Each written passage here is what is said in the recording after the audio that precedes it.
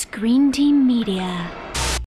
Well, going into the live rounds, I feel really motivated, and excited because coming out of the battle rounds, that's an aspect of who I am, singing with someone. But now is my opportunity to really show the world that I am a solo artist. And this is an opportunity to really express who I am in song and just really just do what I can to just inspire the world.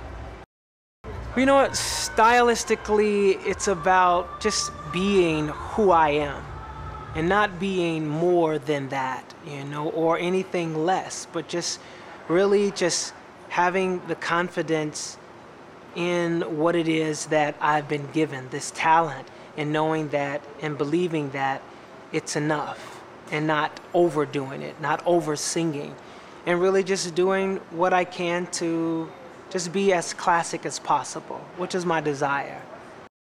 Well, to win The Voice, it is like it's a new life. One of the best things about, being where I am at this particular phase is I'm meeting so many new people, in addition to the family and friends who say that they were long, time, family and friends and whatever. I'm yet enjoying it because, we get the conversations, and what I'm really seeing and realizing is that, we're all the same.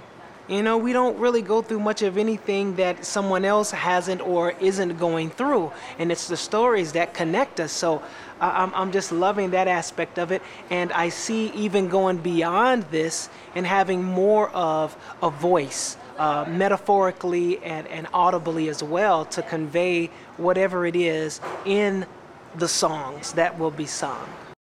So hey, what's up, Chi-Town? I love you guys, and I just want to thank you all right now for all of the love and the support that you all have shown me down through the years, and even now being on this wonderful platform called The Voice. I thank you for lending me your ears and your hearts, and I just hope that I will live up to whatever it is that you have for me.